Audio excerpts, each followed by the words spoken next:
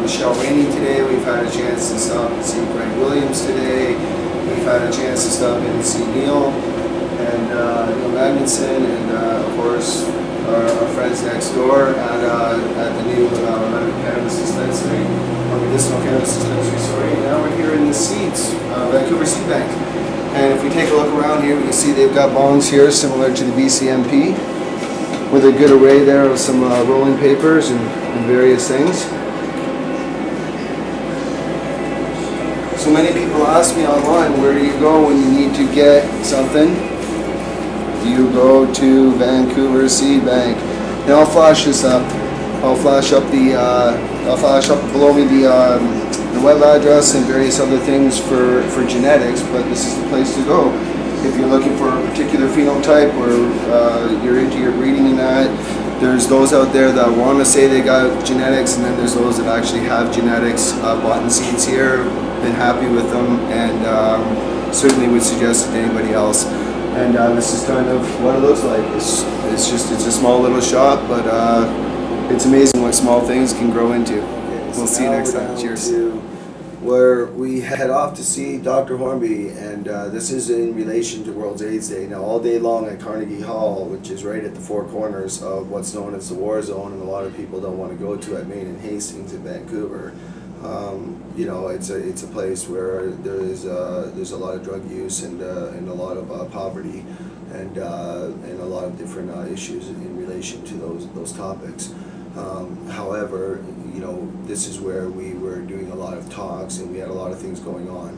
And the Green Cross had a booth, and the British Columbia Compassion Club Society had a booth, and Dr. Paul Hornby got up and spoke, and Bree, a nurse, got up and spoke, and very informative information about how cannabis is related to my illness, HIV/AIDS, and how it relates to the CD4 count. And it kind of really supports a lot of my own theories around cannabinoids and their profiles in particular. Cannabinoid profiles, as I understood it, you know, just they always work better, and I believe that Bree brought that out in her talk, and it was a very good presentation she put together, and the research is there, it's conclusive, and clearly the cannabinoid profiles being unstandardized worked better than the synthetic isolated single compounds or double compounds, whatever they were using. I'm not sure what product for the research, but it clearly showed that straight cannabis, like what I'm smoking here, with the different cannabis profiles or cannabinoid profiles matters. And what I mean by that is that there's different ratios, for instance, different ratios of THC, different ratios of CBD, CBN, and the reason I can't really get a lot into this lecture is that unfortunately there was a couple of different issues that happened during the lecture, and also a lot of background beginning that we're going to show, and then we're just going to kind of cut it out, and I'll do a closing out little chat there. For that I apologize, but I'll also noise later.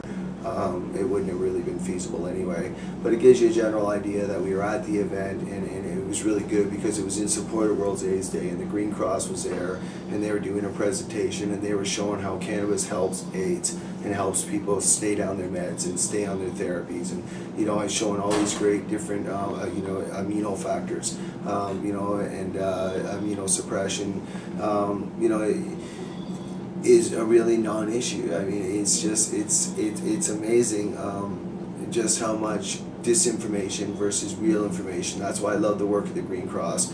I'm not going to get into the details of a lot of the research. Much of it I don't know about. Some of what they talked about was fantastic research. Of course, unequivocal, you can't really challenge it.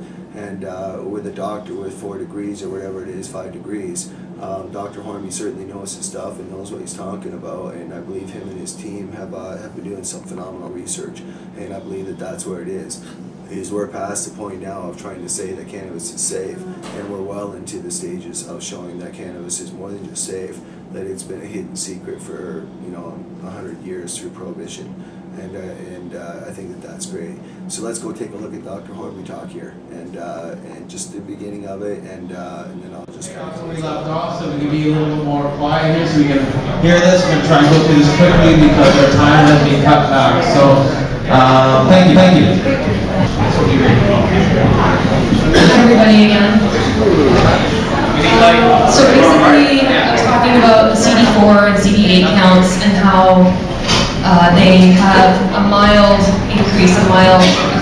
but it's not a decrease.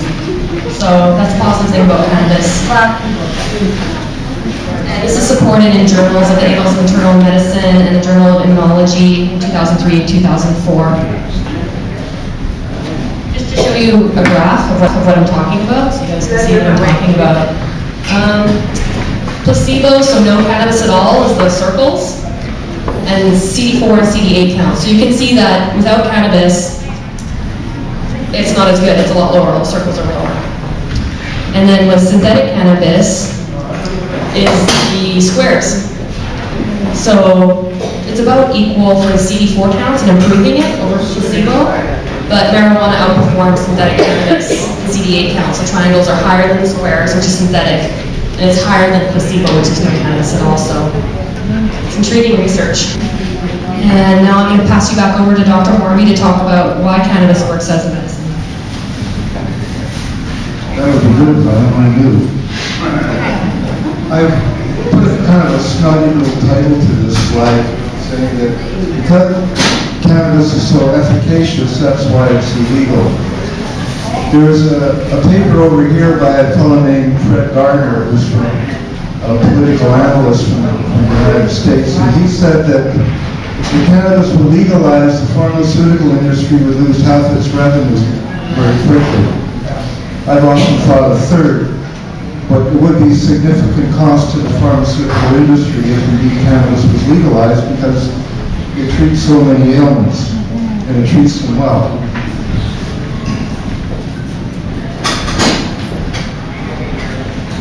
Now, to summarize cannabis efficacy, it's an immune-modulating, anti-inflammatory analgesic. It treats a broad range of illnesses.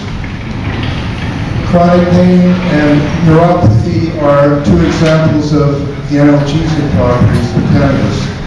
I believe I said in opening that 70% of our members are managing chronic pain. It works well for arthritis because it not only analgesic but has anti-inflammatory properties. Cytokine release is a property of immune cells. When the receptor is bound on an immune cell, they release proteins called cytokines. Cytokines are involved in inflammation and also in pain. And there's no apparent toxicity to cannabis yet realized in the literature. It's often said that there are no deaths attributed to cannabis. And I often consider it to be like an antitoxin. It mops up free radicals and has a lot of properties that prevent toxicity to cells. Now at the Green Cross, we measure the most abundant cannabinoids present in any sample. That includes tetrahydrocannabinol, cannabidiol, and cannabinol. These are the most abundant cannabinoids present in cannabis that we receive at the society. They play an important one therapy, one ailment,